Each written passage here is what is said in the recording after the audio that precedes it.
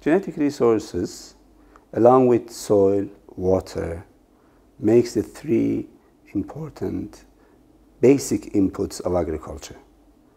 So for any type of production, you need to have land, water, as well as a nuclear stock of production, which is seeds in terms of crops, and nuclear stock of fish or animal or that kind of things that is used for production.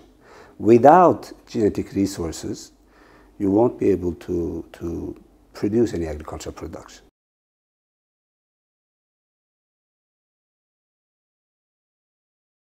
Our diet is based on not only filling up a stomach with very certain number of crops or certain number of foods, but also having a secure food and nutrition which relies on the diversity of different agricultural products, either crop or animal products or fish products.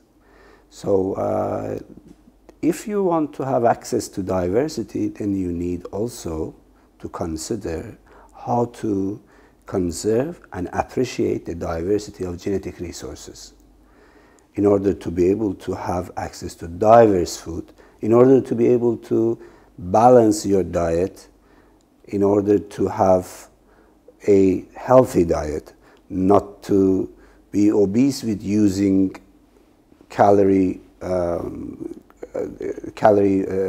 foods, or not to be malnourished with not using very nutritious food. So for that, basically, the access to diverse food is important, and for that, for producing that diverse food, the diverse genetic resources is needed.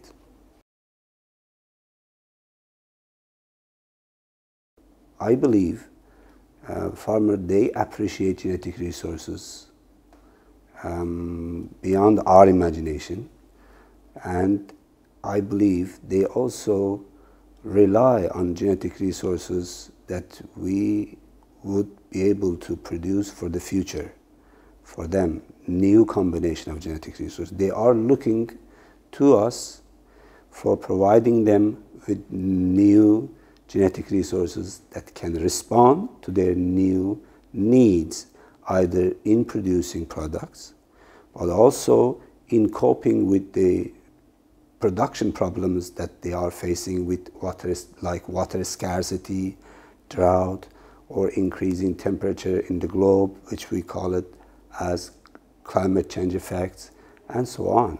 So they have produced genetic resources, and they have preserved that so far for us that we can use as raw material in order to breed, in order to produce new genetic resources that can respond to their new markets, to their new needs.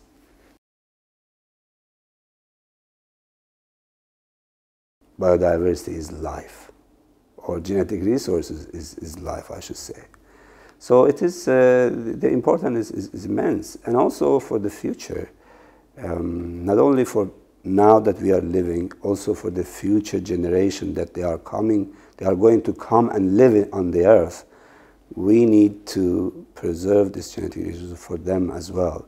Basically, we are not the only owners of the genetic resources, but the next generations are also the owners of them. And we have every obligations to make sure that next generations also will be able to do agriculture on this earth, will be able to have good environment to live, will be able to have good water resources to drink, and all of them are dependent on the really conservation of agriculture and sustainable use of agriculture. Climate change, for example, is one of them. Now we are facing increasing heat in the globe, for how you are going to cope with this increasing heat. Maybe increase of 2 degrees of temperature in one part of the world may inhibit production of certain crops over there. So what to do then?